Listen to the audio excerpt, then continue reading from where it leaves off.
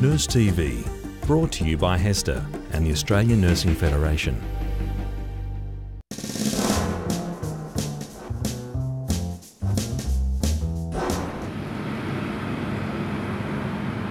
I'm responsible for the health and wellbeing of all these people on site 24 hours a day. So not just during the work hours, I'm also responsible after hours.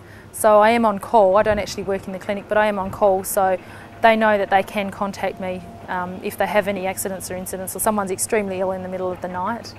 I'm also responsible for running the medical centre. I do all my own ordering of drugs and purchasing of equipment and maintaining the medical records as well as safety records. Also responsible for training. We do first aid training on the site, as well as safety inductions and those sorts of things. So it's a fairly vast role. The ambulance that we've got out here on site, it's a four-wheel drive ambulance, and also it's got an underground registration, so in the event of an emergency or if we need to go and get somebody out from underground, we can actually take it underground. We've got a communications radio so that we can communicate with other people on the site and all the people in the vehicles, and we've also got a satellite phone in it. We also keep our underground gear in the ambulance so that if we need to go down an emergency, we've got everything ready.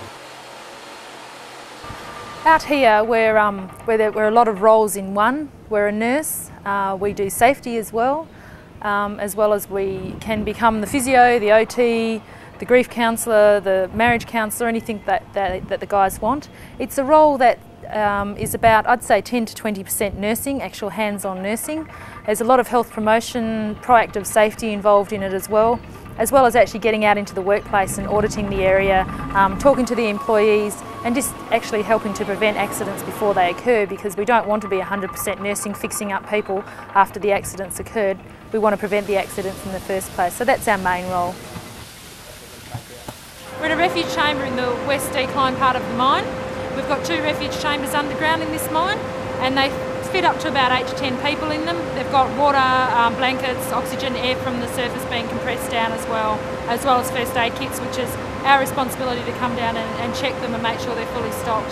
And we just keep general things like bandages, big large dressings, slings, a little first aid book in case if somebody's not sure what to do, gloves, band-aids, eye streams to wash out eyes or wash out wounds or whatever, and burn dressings, the sort of things that you'll come across, either a burn or an inhalation or a graze from a rock fall or something like that. So we come down once a swing, which is once every fortnight, and have a look at this and do an inspection.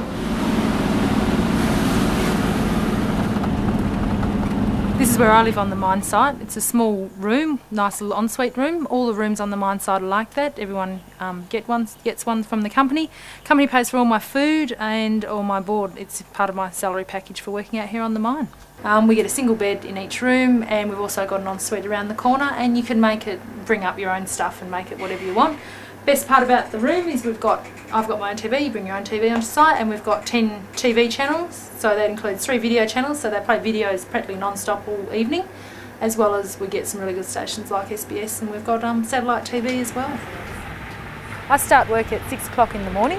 I work a 12-hour shift, so I open up the medical centre at 6, and I make sure I'm always here between 6 and 7 when I run a clinic. So I'll get people in that have got the coughs and the colds, the flus, the rashes, those sorts of things, plus people that I might have treated the day before that I want to review will come in those hours as well. Then I have meetings to attend at between 7 and 8 o'clock, where I go along to a meeting and I'll advise management about what sort of accidents and incidents we've had, and they also like to know who's actually been off sick on site. I won't tell them what sort of illness they've got, but I'll let them know who's not on site and who's not at work that day. Then the medical centre is always open for the 12 hours, but then I go more into my safety role or maybe my health promotions role. I might attend a safety meeting, talk about either a safety issue or a health issue.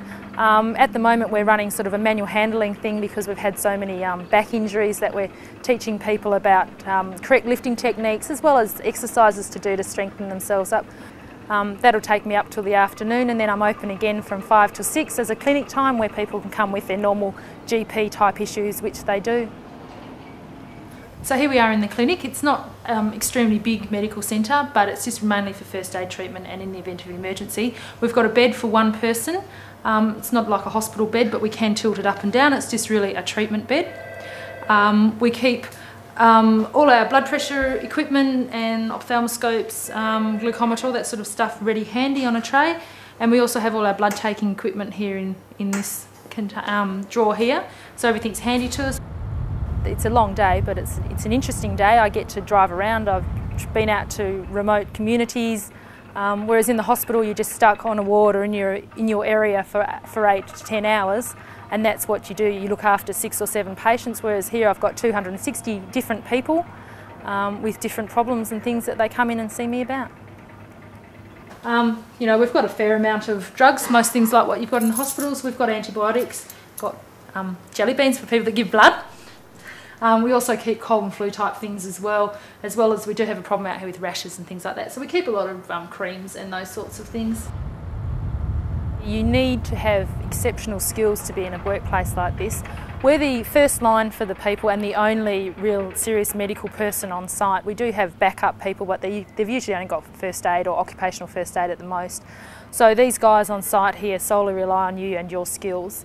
And in the event of an emergency, you need to be able to assess that person properly. You need to be able to put in IVs. You might need to have to suture. You need to make good, sound clinical judgments. So you need to be extremely experienced and have done quite a bit of nursing in the hospitals and worked under people, so that you've got, you know, exceptionally good clinical judgment and good clinical skills. I make the decision. I decide what I'm going to give them and how I'm going to treat them, and then I'll make the follow-up as well. Whereas in the hospital, they come in, they go out, you don't see them again. Here I see the guys every day to review them, and then I might see them a couple of weeks later and catch up with them and ask them how they're going as well. When I first transferred over here from Kadjubup in December, we had a different chef than what we've got now, Jock. And the food was a lot more into the deep fried type things. And the worst thing was, at breakfast time they were putting out things like sausages and bacon and squid rings and chips and dim sims and things like that. So I reviewed the menus with the chefs and also with the P&O caterer and said, look, you know, for my role from health promotion, health prevention of, you know, cholesterol and things that we're trying to do on the mine site, can we cut out the fried foods at breakfast and still put out, yes, the sausages and bacon, but they've got a bigger variety now. They've got cereals and yogurt and fresh fruit in the morning, as well as the traditional buffet, but not so many fried foods. It's a very challenging role. I think it's probably the best nursing position that I've had in my 7 years of nursing. You know, I've done a bit of surgical and running a clinic and accident emergency, but this is the best job that I've ever had so far. I'm a female out in the middle of nowhere with 260 guys. What the hell am I doing here? But I love this type of work, and I can't get this type of work in Perth, and I found the hospital system a little bit boring after I'd been there for 7 years, and I really needed a challenge, and this is a challenge.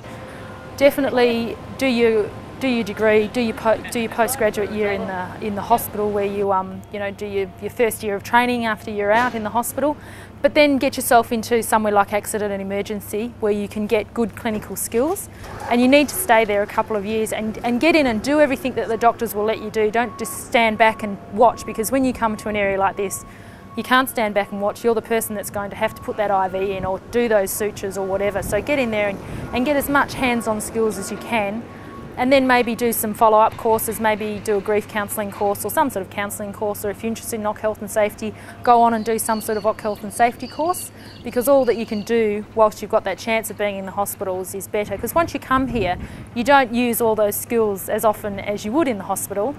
So, you know, you don't get the chance to do a lot of things, but one day you might need to do that thing, so that's the best way to approach it.